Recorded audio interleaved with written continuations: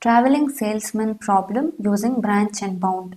Given a list of cities and the distances between each pair of cities, find the shortest possible route that visits each city exactly once and returns to the original city.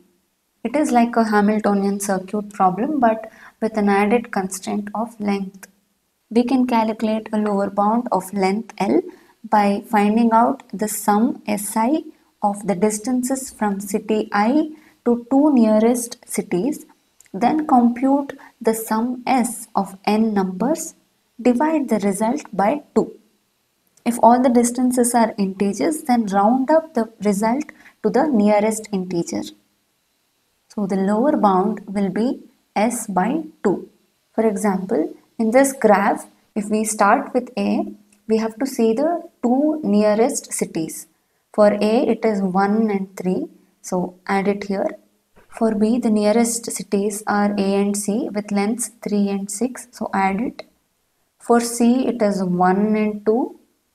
For D, it is 3 and 4. For E, it is 2 and 3. When we add up the first two shortest lengths for every cities and then divide it by 2, the value here is 14. This is the lower bound. But if there is a situation where you must include one particular edge, we can modify this lower bound.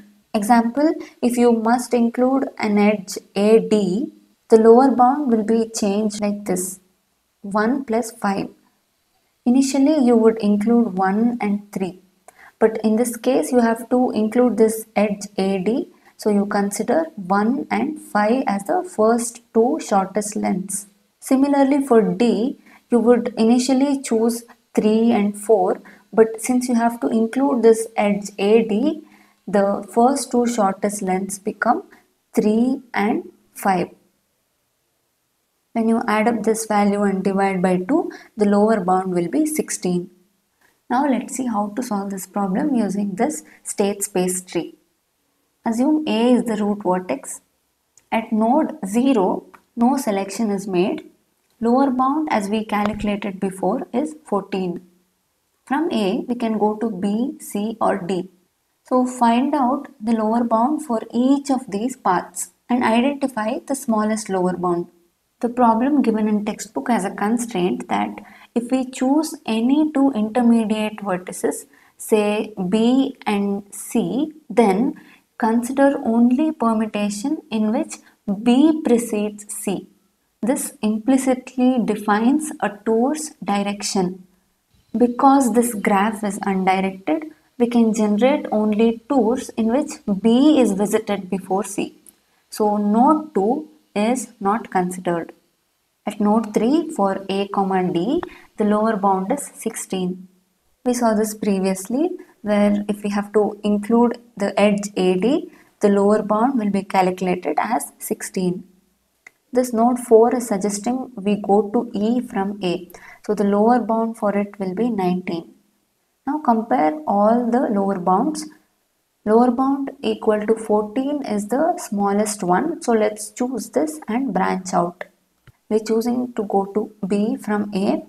From B we can go to C, D or E. Let's see the lower bound for all these paths. If we go to C from B, the lower bound will be 16. If we go to D from B, the lower bound will be 16. If we go to E from B, the lower bound will be 19. Comparing these three lower bounds, we can ignore node 7 because it has larger lower bound. Lower bound for node 5 and 6 are both 16. So let's branch out both of them and then check.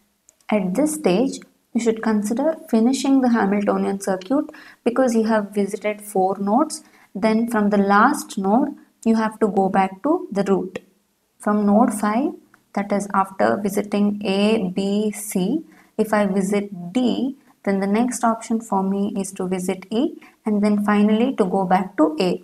In that case, the length of the tour will be 24. A, B, C, D, E and then A. That will be 3, 6, 4, 3 and then 8. Totally the length is 24. At node 9, the option is A, B, C, E, D and then A.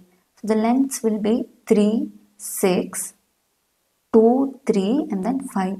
Totally the length will be 19. We need to also consider node 10 and 11. Node 10 is suggesting we take the route A, B, D, C, E and then A. That will be 3 plus 7 plus 4 plus 2 plus 8. Total length is 24. At node 11, it is suggesting that we take the route A, B, D, E, C and then A. It will be 3 plus 7 plus 3 plus 2 plus 1. Total is 16. So when we compare all these lengths, we can clearly see that at node 11 we have found an optimal solution. That means if we follow this path A, B, D, E, C, A, B, D, E, C, A, we will have the shortest length of 16 and we will have visited all the vertices exactly once.